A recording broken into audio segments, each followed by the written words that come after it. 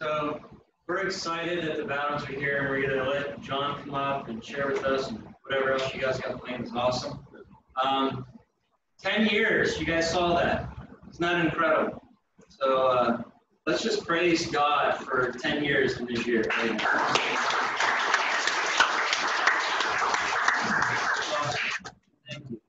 I don't know what the statistics are for missionaries and how long they last, but I think that's probably beyond what the norm is. It's like churches over here, 3 years or less. Missionaries, the 10-year mission is a big deal. So, all right, without further ado, John, come on up, brother. Yes.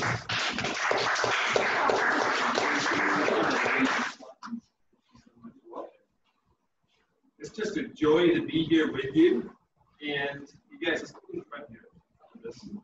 I'll turn this on after we sing a song. We have a song we want to share with you. One of the songs that we sing almost every Sunday in Niger.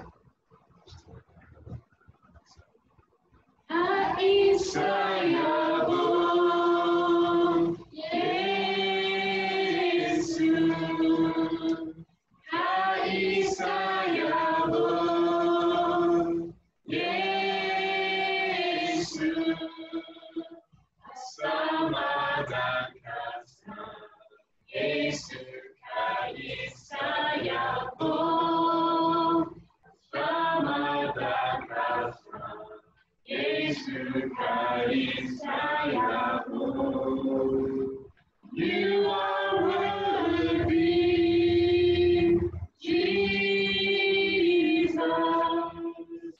You are worthy, Jesus.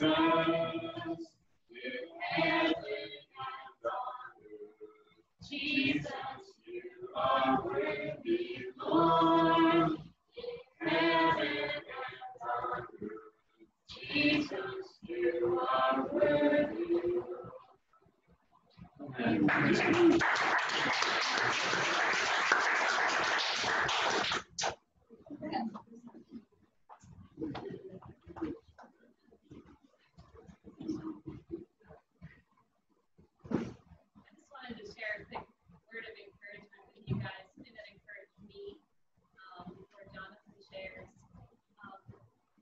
God is moving throughout the earth. He's moving in the United States. And I love it when you get away from media and what you see on television and you start hearing stories of what God is doing.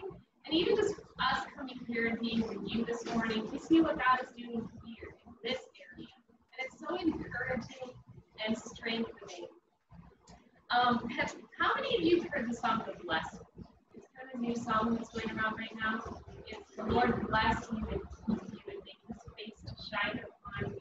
It feels like kind of what God is speaking over his church right now. I mean, speaking it since the children of Israel came out in Numbers. He told the priest, I want you to bless the people with this blessing.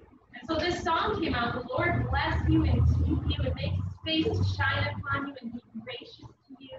The Lord turn his face towards you and give you his peace.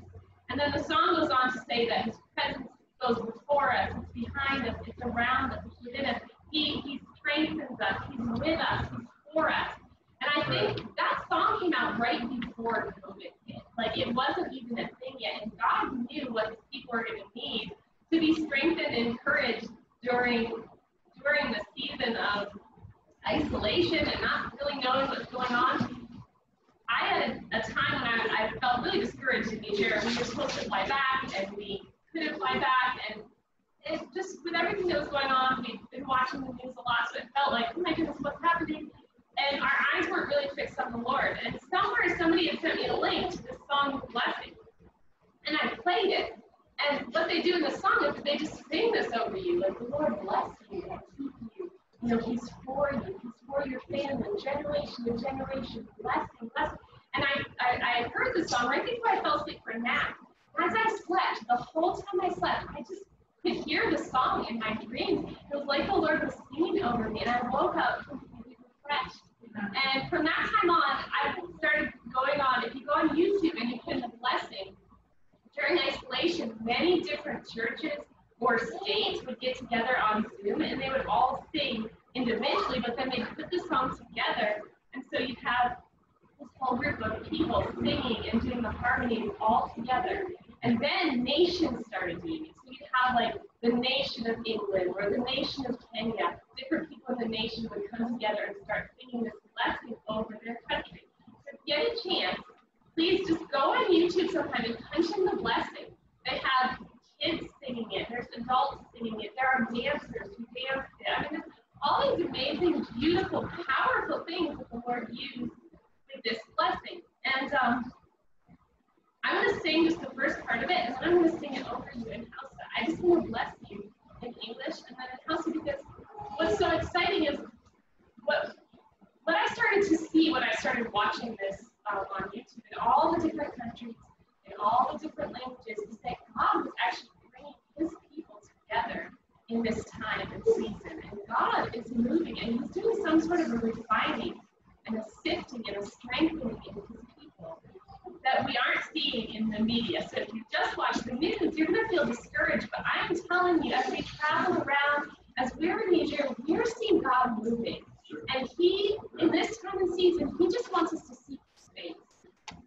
Seek his face, hear his voice, and then do what he's told us to do. In the secret place, when we're spending time worshiping and praying, he speaks to our hearts. Hey, maybe to bless this neighbor or to do this that will bless your community.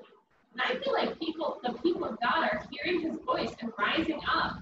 I almost feel like it's undercover because you don't see it on the news. You don't hear the news story. But they're there. So I just want to sing this first verse over you guys. Lord bless you and keep you.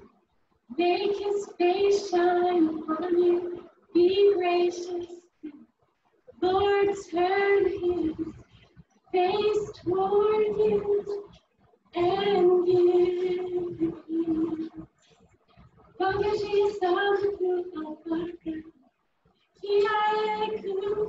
Bagaji sabu sabu kaku yayu albian. Bagaji atubeku. Ilahama aku salama. Amen. Amen. Amen. Amen.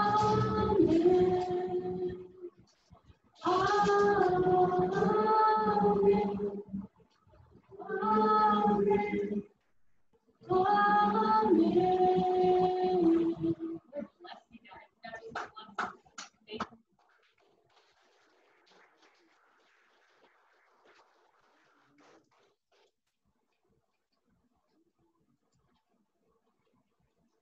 It's such a blessing to be here, and we want to thank you for being a part of this journey. I know that especially the Nigerian family, you guys have been awesome. Every Christmas we get Christmas cards. We have your picture on our refrigerator, and every time we open it up to get something off our fridge, we see you guys, and that helps us remains. And you guys have a precious family. We love you guys. It's a joy to be here this week with all of you. Specifically for our family, it's always a joy to see you guys. See Mikey up here playing, all that you guys are doing as a family for the Lord. For you guys, just a great example even to our family. So may God bless you. Continue, keep going strong. Like Danny said in Niger, when the whole COVID thing happened, everything was shut down. Just like here in the States, all the places of worship, the mosques, the church, the primary schools, universities, everything was just shut down in Niger. And this is where we live, this is Niger, West Africa. And when they shut everything down, the ministry that we're part of, they said, you know what, we think the enemy is trying to do something, causing fear to come and to stop the church from growing. So we need to activate our faith. So they began to pray and say, Lord, how can we use this season? We can't meet together, we can't do, and the Lord began to show them a strategy.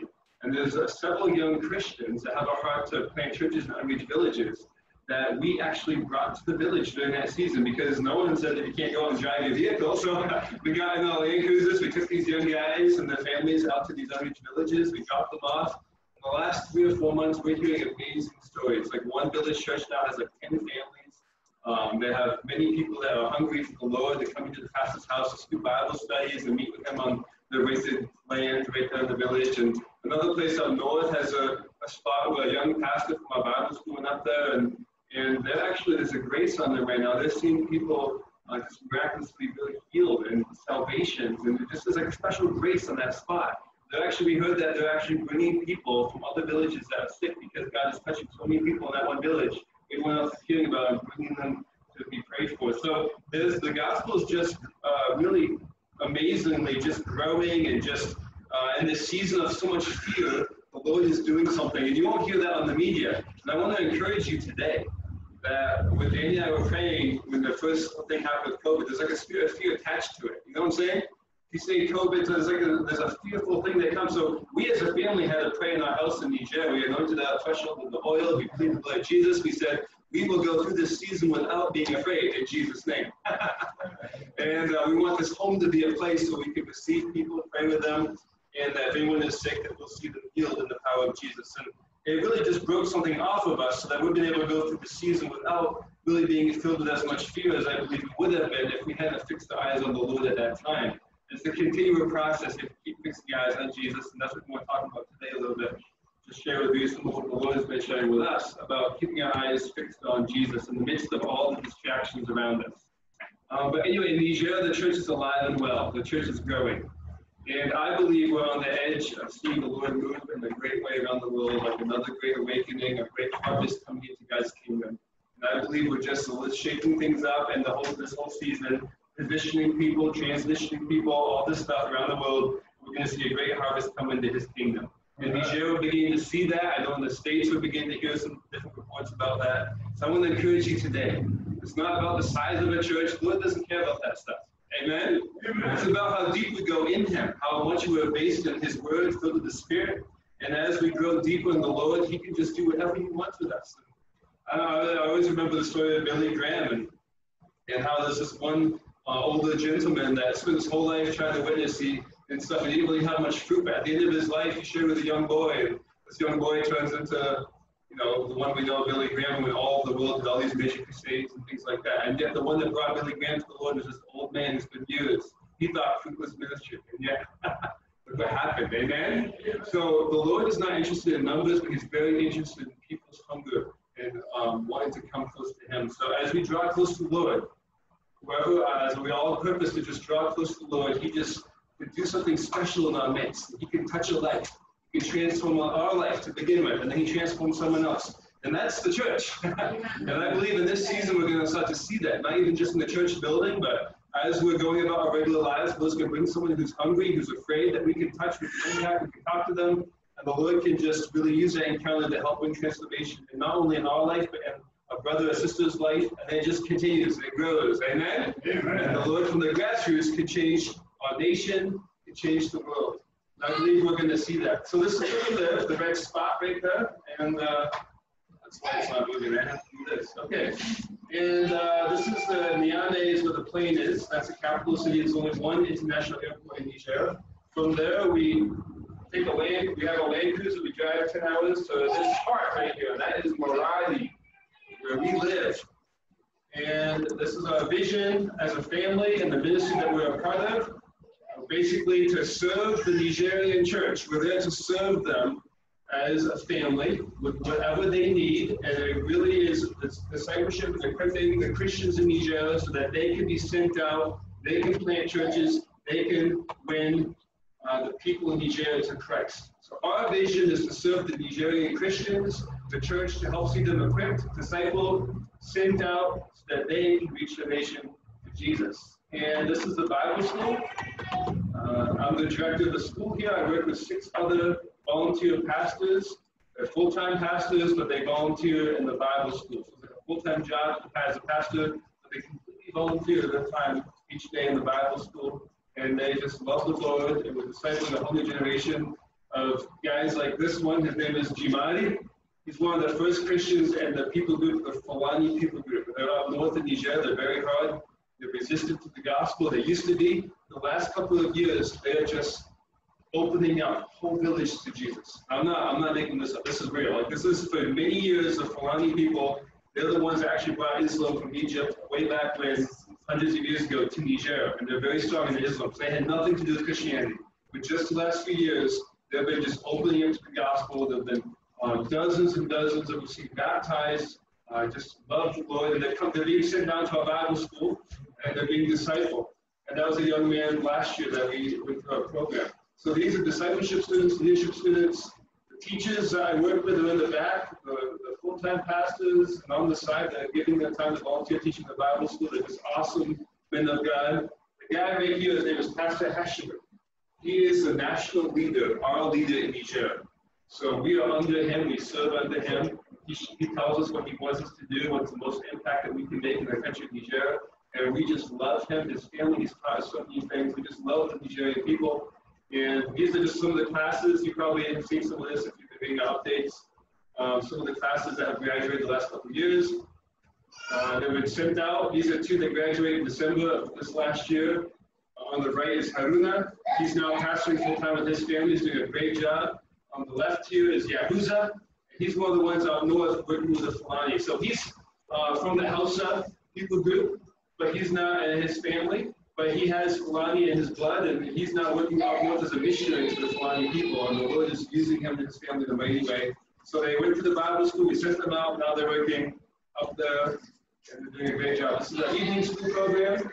They're all happy they're finished after 2 years. They did a great job. They got their diplomas. And this is our current year right now, our evening school students. This is the current year, the discipleship students. I actually got them to laugh, to smile. In Niger, maybe like in the old times in the States, before there was technology, when you take a picture, it's like such a solemn moment. Everyone is like this. So we always have to make a joke or something in Hausa and then like snap the shot. So I must have done something really funny. It's a great picture of them. So be praying for those guys. They are in the Bible school right now. We're going to be sending them out the end of this year. We started in January, we ended in December. So we're midway through this year. We'll be teaching them this fall and go back to Niger, and then sending them out in December to go. Bless the churches, the pastors, and also some of these pastors, senior pastors, we send them out to plant churches. So after there's a church planted like this one, there's usually the church members will do a little straw hut. After a few years, the church begins to grow. The rainy season, it's very hard to meet under straw, so we believe the Lord for provision, and we've had amazing provision to build buildings this last 2 years. I think we've built 2 or 3 churches like this that helped the village churches. So this is a church that was just built a few months ago, and we're thankful for what the Lord is doing in Niger. And it's all because of your prayers and your encouragement to our family. So we just wanted to say thank you. May God bless you. And I hope that you realize from seeing some of this that as in the body of Christ, we're all linked together. You know what I'm saying? It's not like we're individual units. We're all together. And when you pray for our family, when you pray for Niger, it links you right into all that God's doing there. When we pray for you, when we visit you like today, we see you, it links us in with what God's doing right here. So we're all together, unified in the body of Christ, and God's working. On the few minutes that we have left, I just want to share with you something that God has spoken to us actually in 2019, December. This is something the Lord gave us as a family that we've been sharing in Niger in the churches. This happened before COVID, which we think is pretty cool because the Lord kind of prepared us as well as helped us to get the word out of Niger, kind of the word of faith of what the Lord is going to be doing in the midst of the season of all this stuff going on.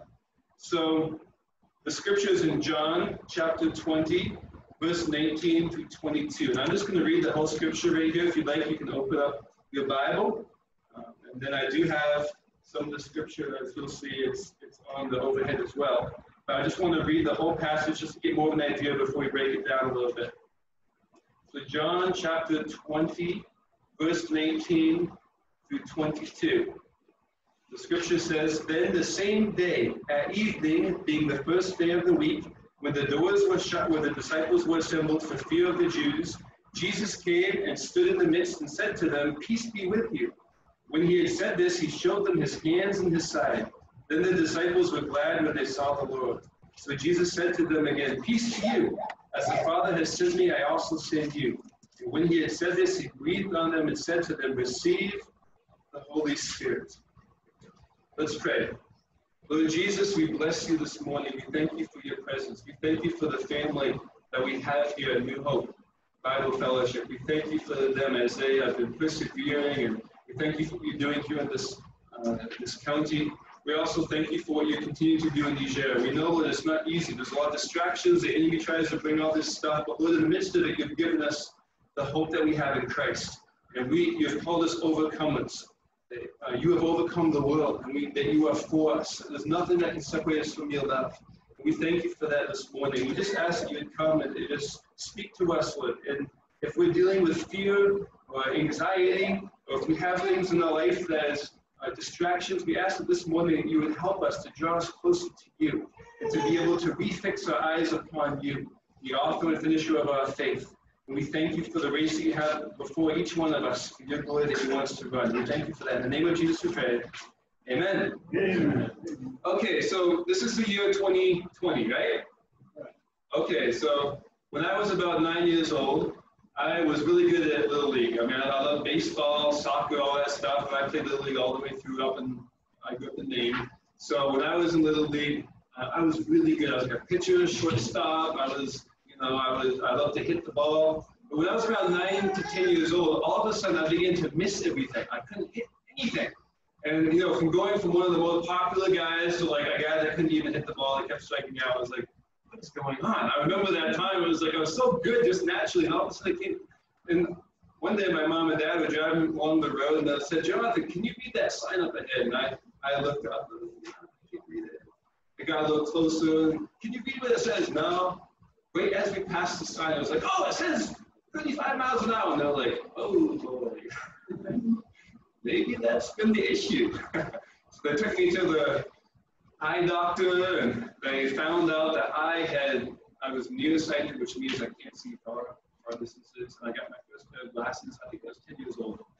And I remember after a week, I had to wait back in those days, like a week or two before the glasses came in the mail. And I remember putting them on, going outside and seeing every leaf on each tree. Like the detail was amazing. I could see the blades of grass. I was like, whoa! I just stood there for like 10 minutes looking around. Like, I can't believe it.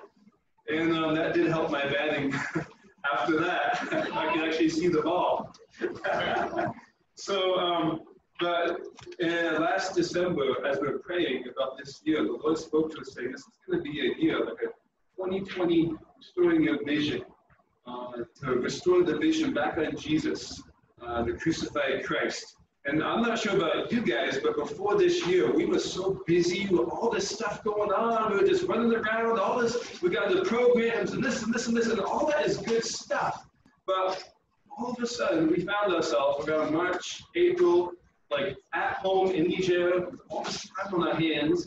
And we could always, I'm a carpenter, I do all my hands and things like that. So I stayed busy, but all the ministry, all the stuff we've been doing, we just stopped. Couldn't do it. The Bible school was shut down, the churches that we go on Sundays and minister were shut down, and the Lord began to speak to me and say, this is that, what I told you in December, this is a time to refocus on me.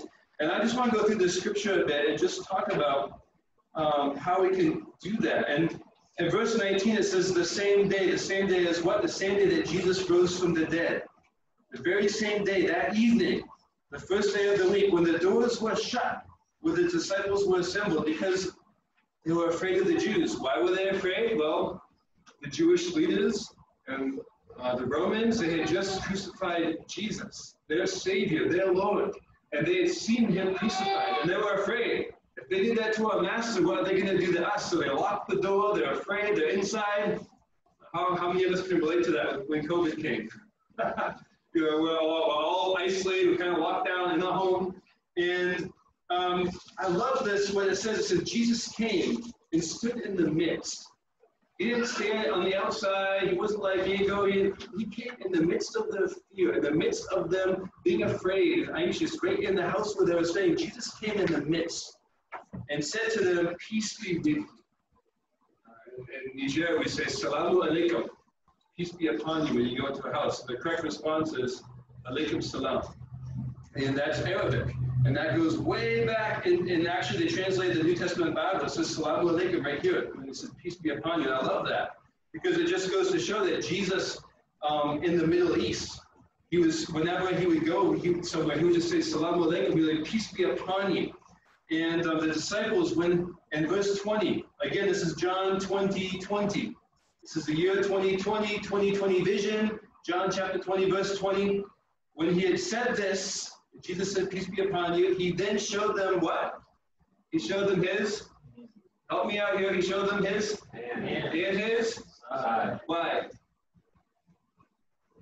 What did they see? But he had a resurrected body. He didn't have to have scars, right? Isn't that kind of cool to think about? Like, Jesus wanted that symbol of the new covenant engraved into his resurrected body so that it be a sign and witness to you and to I. In Revelation, John has a vision. He sees the Lamb looking like he'd been slain. And there's definitely still that realization that when we see Jesus, he still has the marks and the symbol of what he did when he gave himself for you and I, when he died on the cross. And it's just such an awesome example. I know when Danny and I got married, the sign of our covenant was a ring. You know, a lot of times it's popular in this culture. In Niger, there's not always a ring. Sometimes it's like a handshake, but you can't afford a ring. With this handshake, I think it's very different. But each culture has a different way of showing commitment or covenant. But Jesus showed his covenant by engraving us, you and I, in the palms of his hand, in his side. Forever, we are there. We're in him, he's in us. That's why we're called the body of Christ. Christ in us, we're in Christ, and we're all one around the whole world. You are one with the body of Christ in Niger. Those beautiful people that you saw, we're one body with them in Jesus. Amen? Amen. Because of why? Because of Jesus. He died. He made us one body in him. He put us into himself. He put himself into us. We are one with Christ. So when the disciples saw Jesus, they were filled with joy. Verse 19, they're afraid. They're just thinking, what happened to our master? What happened? They killed him. They may come and kill us. We're anxious. What's going to go? And all of a sudden, their fear was turned to joy. Why? Because they saw Jesus. And that has been something that's been the challenge for my family. My wife and I, as Danny was sharing, it's been the challenge this year. Has been not letting ourselves get distracted by the media, by all this stuff, but making sure that we give the prime time of each day to the Lord, keeping our eyes set on Jesus, the author and finisher of our faith. And when we do that, he fills us with faith. He begins to show us what he's doing in the midst of this season around the world. Let me see here. Yep. So we need the Lord to restore our sight, 2020 vision. Just like when I was 9 and I couldn't hit that ball, and I got glasses, I got back to the 2020 vision, all of a sudden I can see clearly again. I feel like the Lord is just trying to tell us as his church, this is the year to get refocused back on him, the crucified Christ, our Lord and Savior. And as we get refocused on the Lord, he begins to line us up with his purposes and plans that he has foreordained and placed before us. So in Niger, this is a road that goes to, that I was telling you about, the 10 hours to where we live. That's the one road. It's actually, we live in a city, even though it looks like a village. And this is the one road that goes between the one big international airport, a huge city, and the second largest city. Is only one road, and this is it. This is actually a good part of the road. It's usually pretty bumpy. This is the front bumper of our Land Cruiser. And this is a very, we see this on the average basis, probably 4 to 6 trucks like that, tipped over on the side of the road. New trucks like that every time we make this trip between the two cities. And it's very easy to get distracted because in Niger, you don't have those bumper strips. Like when you start to go off, it tells you the tires is like, boom. We don't have that in Niger. We have like a big kick. So when you go off the road, I mean, you're off. You're not just only off a little bit, like it just turns the whole truck over. So we see that, like as we're passing these trucks, we always realize like we have to be careful to keep that straight path, like keep going straight. I have to make sure that we're not tired, and if we get tired, we get out, we take a bush stop, we run around and use the amazing bush facilities. And anyway, so this is that road, and we always are reminded to not get distracted. And I think that this is something the Lord showed us last year to prepare us for this year, to realize that we really need to, as a church, remain fixed, and not for our spirit, really fixed on Jesus. And not let ourselves get distracted, because this year has been one thing after the other. There's COVID, and then there's something else, and then there's something else. Demonstrations and one thing after the other. And as a church, we don't need to be worried about what's happening on the outside, because we know the Lord is at work. He's doing amazing things, but we have to make sure that we continue to keep our eyes fixed on him. So another example that I love is Peter. You know, we all love Peter in Scripture. And I love that time when he was, they saw Jesus and all the disciples like, oh, it's a ghost. And then Jesus said to the disciples, he said, help me, fear not, it is I. And then we see, Peter said, of course, the amazing thing that Peter would say, if it is really you, Lord, bid me come walk on the water. And Jesus was like, hey, come on. Well, I grew up in Maine. I lobstered when I was 15, and I was on the ocean. And these are pictures from the Sea of Galilee. And we know it was a storm when they were out there. It wasn't like you see these old pictures of like, you know, Peter walking on the water towards Jesus, like nice and flat, right? But I believe there's some waves on that the Sea of Galilee, and I think there's some waves that go up and down. So Peter gets out, he sees Jesus. He's like walking towards him, like I'm cool, I'm good. There's Jesus. He walking towards the Lord, and all of a sudden, the Scripture says he saw the wind. Now, how many people have seen the wind? I've never seen the wind. I don't think it's possible. But we see the effects of the wind. And when you're out in the ocean, like I did growing up, whenever there's wind, there's whitecaps. Whenever there's a lot of wind, there's waves. It just goes with the wind. So I believe the Scripture is saying Peter began to notice the distractions. He began to notice the waves, the effect of the wind. So he sees Jesus, and then he sees the wave.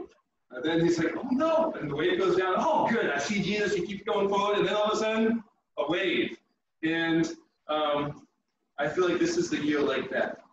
The Lord is saying, I'm right here. And we're like, oh, I'm good, I see the Lord, everything's going well, and then like a wave, we're like, COVID! Demonstrations! Racial things, all the stuff, and we know the Lord is in control. He knows what's going on. And there's a lot of stuff that's from the enemy trying to distract people. But as a church, we have to make sure the eyes are fixed on Christ. And when they are, he can use the situations around us to draw other people to him. So what happens, Peter's all frightened, he's afraid, he begins to sing. He says, Lord, save me! And immediately, Jesus is there, his hand is right there, he grabs a hold of Peter and pulls him out. And I feel like the Lord's done that to my family this year. We were a little bit afraid at one point. The Lord just kind of drew us right out. He said, where's your thing? I knew it was going to be happening. Just draw us right out, and we begin to walk with him back to the boat, and he begins to speak his purposes and plans into us. So I want to encourage you today, if you felt like you're sinking a little bit, if you feel like you've been a little bit afraid, a little bit anxious in this season, I want to encourage you, Jesus is right there. He's closer to you than that wave. He's closer to you than that distraction. You just need to trust him, put your eyes on him. A couple other quick things right here. Number 2, we need to realize that we've been set apart. Jesus said to the disciples, peace to you. As the Father has sent me, I also send you. This word for sent means to be set apart. And I have been realizing in this season more than ever that we've all been set apart for Jesus and him and himself. We're not set apart for programs. We're not set apart to do good works, which all that is good and we do as Christians, but ultimately the Lord has set us apart for himself. It's a wonderful thing to walk with the Lord, to know him, to grow in him. And in the scripture it says that he's called us ambassadors of Christ. Now, this is the embassy in Niger. How many people have seen the embassy before? Okay. You have, Niger. Good.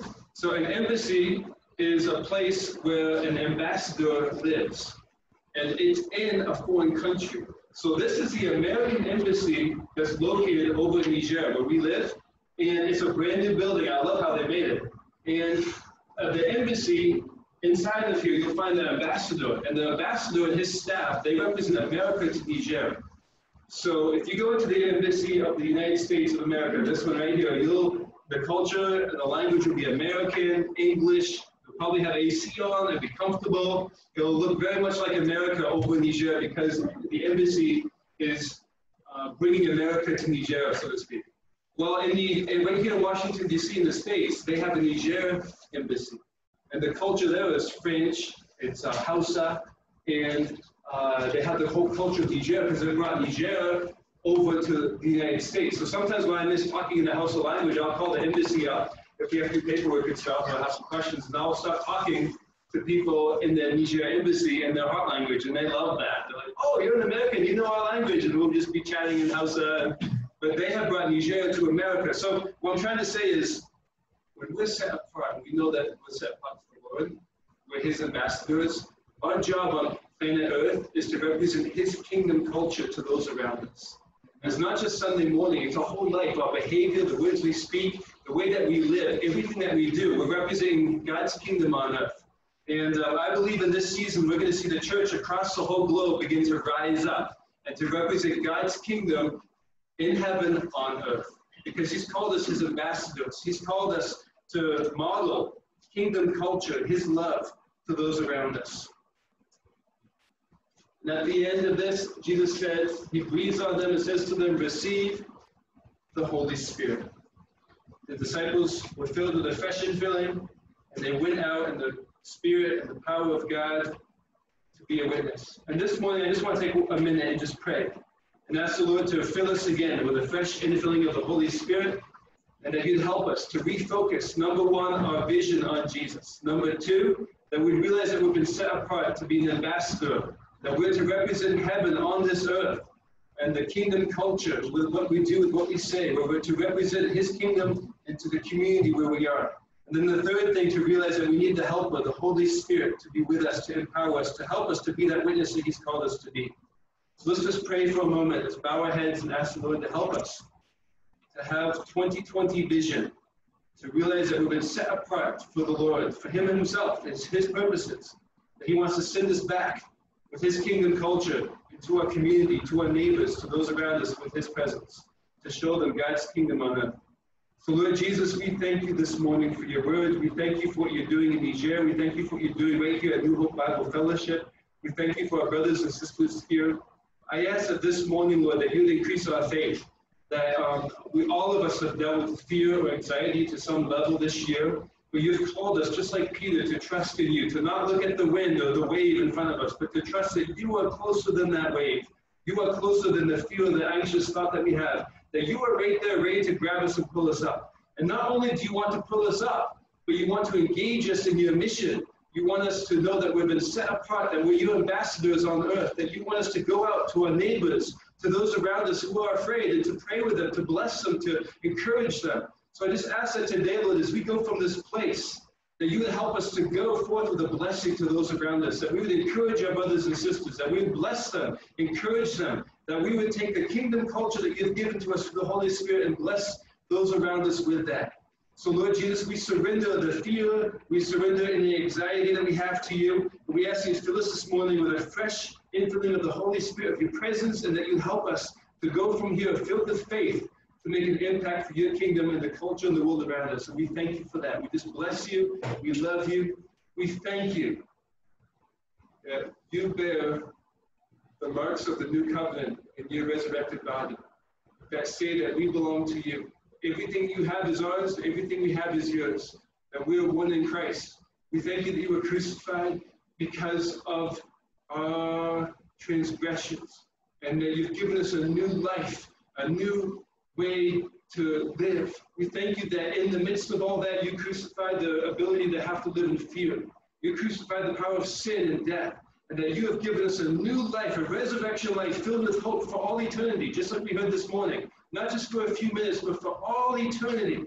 I ask that this morning You give us a new hope. This is the name of the church, Lord, and we ask for that this morning. A new hope, a breath of freshness from Your Spirit, Lord, that we go from this place filled with a fresh breath of heaven, that You are with us, that You are for us, and that You have put us in this season for such a time as this. You knew that we'd be born during this season. You knew that we'd be alive right now during this whole COVID stuff, and You have us here for a reason, that we can be a light in the darkness to those around us who don't know You. So please, Lord, help us to be ready to go out to share this love, this hope with those around us. We thank You for that. We bless You. In the name of Jesus we pray. Amen. Amen. May God bless you. Please forgive me. I think I went over a little.